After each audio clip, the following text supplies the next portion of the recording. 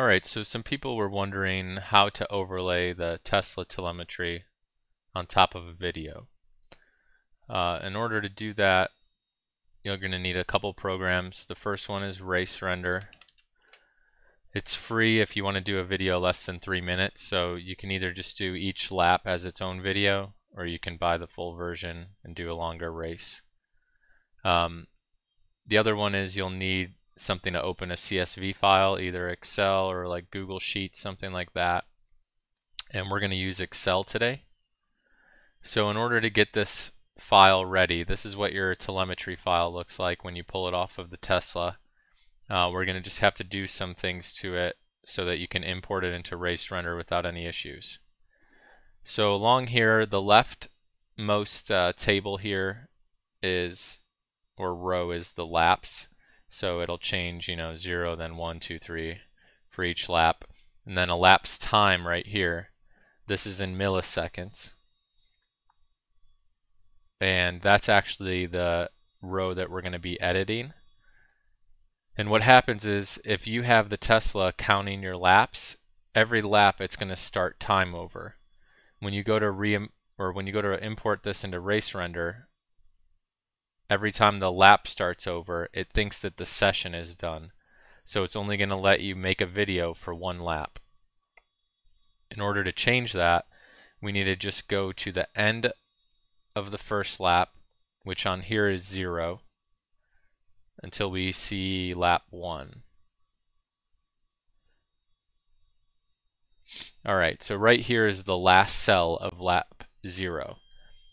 What we need to do is copy this, because we're going to add it to every number in lap 1. I've already done it, so that's why it's consecutive. It says 131,929 and then 131,989. That's because this number here originally was just 60. So what we do is we copy this. You can see the little dots moving around. And then we click the first cell of the next lap. Once we do that, we have to go down and find the last cell of that same lap.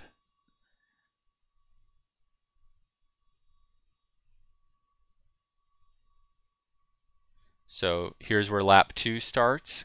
So we would go to the last cell of lap 1 and hold Shift first and then click it. Now we've highlighted every cell in lap 1.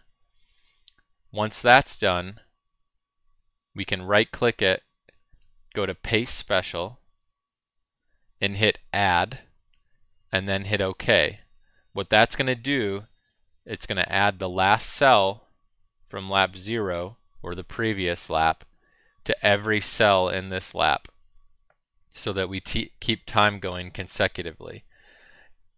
And you need to do that for every lap. So we'll just pretend we did lap 1 already. So here's lap 2. So the first thing we're going to do is go to the end of lap 1 after we've already corrected it, hit Control Copy, click the first cell of lap 2, and then the same thing. Look for the end of lap 2, hold Shift when we find it, and now we've highlighted every cell in lap 2, right click, Paste Special, Add, hit OK, and then it will do that. And you do that for every lap, and you can see mine are all consecutive. Once that's done, you can save it. I recommend saving it as a different name so that you don't overwrite your original file, just in case. And then we can now import it to Race Render. So if we go into Race Render, first thing it asks you is what kind of data you're going to do. We're just going to do a data overlay simple, so it's one video and telemetry. If you had like a rear view GoPro on or something like that, you could use the rear view mirror, and then there's other options too. So video, go to add video file. Mine's on the desktop. It says no audio is found. That's fine. Tesla doesn't have any audio. That's why I recommend doing another camera or something for your audio. And then add data. Same thing. There's the telemetry. Hit OK. And then this is for your gauge cluster, basically. So you can choose whatever type of gauges you want. Once you're in there, you can go back and edit all of your gauges. Right here is just like a simple breakdown of some of the gauges that you're going to have. Just hit OK. And then once you're in here, chances are this video doesn't sync with your telemetry perfectly.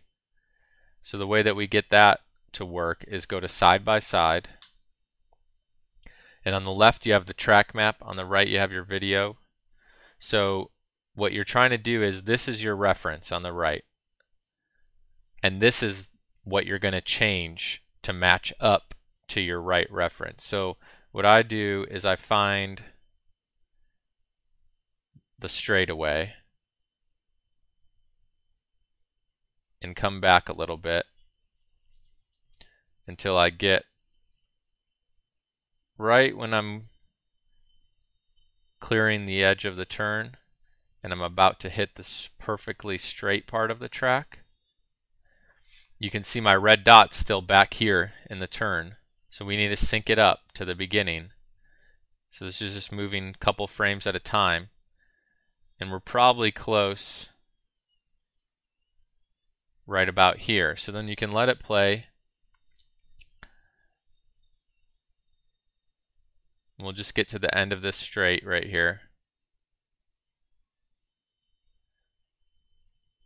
And this is when we start to turn in. You can see I'm starting to turn in, but this is still a little bit behind. So we'll move it a couple frames. Play. Alright, now let's see when we start making this left. Okay. Couple frames. Play. Now we're coming out of the left, and we're coming out of the left on here. So it's probably not perfect right now. You'll be able to play with this, but that's just how you sync it up. Hit OK. And from here you can either choose to create the video, or we'll just back out. And then this is where you can take your gauges and move them around, or even add a gauge. In order to add something, like let's say we want to add the state of charge of the Tesla, you can do add. We'll just do a bar. And here you can change, what kind of bar you want. Let's just do this like horizontal bar like that. On the right here it says field. You want to go to state of charge, percentage, and then there you go. So we started with 67%. If I go along in this video, you can see it just drops. And then that's how you do that. Now we can, let's just say we're ready to save the video, create video, save the current project you want to. And here you can probably just do 720p because the Tesla is not real high resolution, and I didn't notice any loss really from doing that. So you do 720p. You could do entire project, or you could just do like lap. So you could do all your full laps from lap 1 to lap 6 and then start rendering. That will save the file onto your computer so that it's ready to upload, and you should be all set. Now one thing is if your video is not working when you pull it into race render, then it's a problem with encoding the type of video that Tesla puts out. So if that's the case, you need something called VLC media player, or some type of converter that will convert the file to something that race render can read. And in order to do that, we could just go to convert, save, add. Here's the lap, and then do convert, save. And you can just leave it like this, video H.264. They're actually the same format, but for some reason the Tesla one, some video players have trouble encoding it. So if that's the case, just do that. Name your output file by going to browse or whatever, and hit start. And it should put it in a format that race render can read. hope that helps out. Let me know if you got any questions.